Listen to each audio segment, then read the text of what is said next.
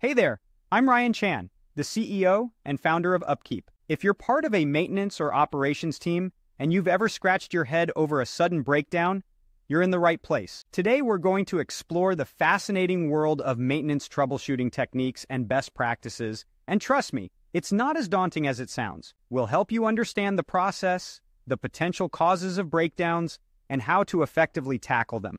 So let's jump right into it.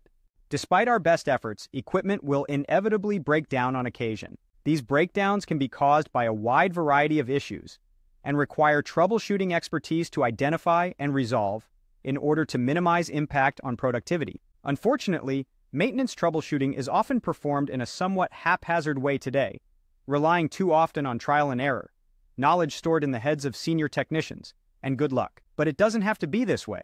So what is maintenance troubleshooting exactly?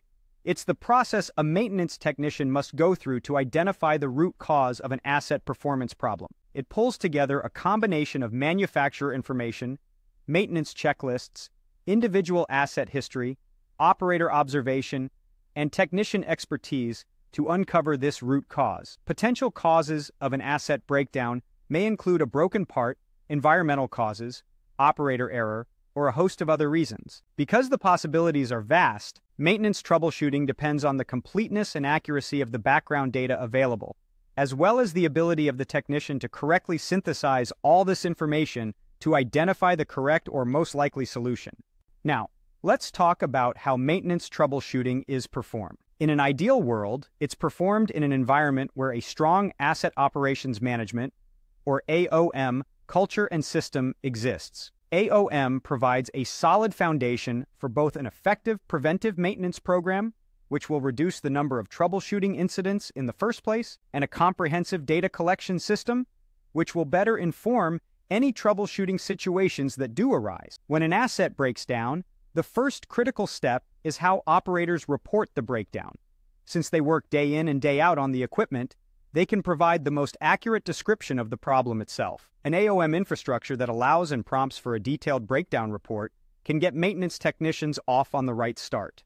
Once technicians receive work orders, they must be able to access equipment instruction manuals, diagrams, and common troubleshooting problems for that particular piece of machinery. Access to this information directly from the work order itself means that technicians can come up to speed quickly on the particular asset. An AOM system should also hold a complete history of the asset in question. This data historically resided in the heads of senior technicians. But when this data is stored within an AOM system, it can be linked directly to related work orders and provide a more expansive view of what is happening with a particular asset.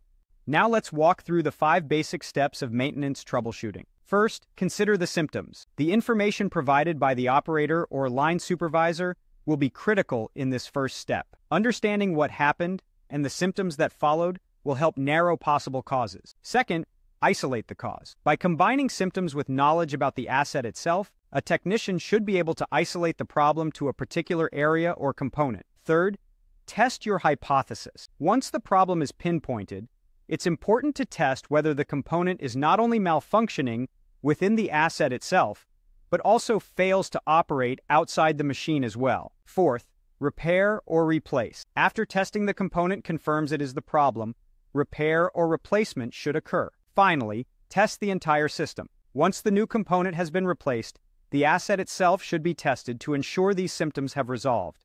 But why is all of this so important? Well, breakdowns can cost manufacturers a great deal of money in a variety of areas: wasted labor, incorrect repair, downtime, and customer complaints. Now, let's talk about some tips and best practices. Troubleshooting needs to be one component of a larger infrastructure and system where all the parts can work in concert with one another. First, it's important that an organization establish the right cultural mindset among all employees. When everyone works together as a cohesive team, focused on the optimization and performance of assets, the results can be incredible.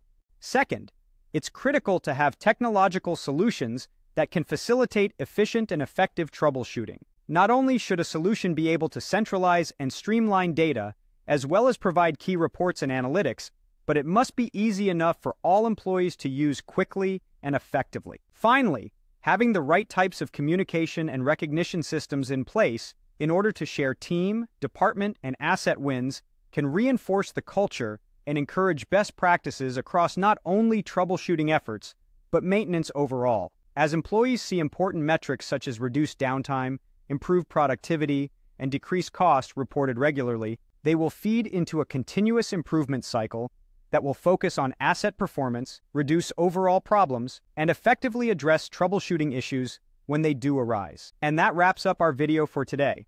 We've explored maintenance troubleshooting, its importance, and how to perform it effectively. We've also highlighted the importance of a strong AOM culture and system. Thanks for watching. If you found this video helpful, don't forget to hit the subscribe button. For more resources and information, visit our website at upkeep.com.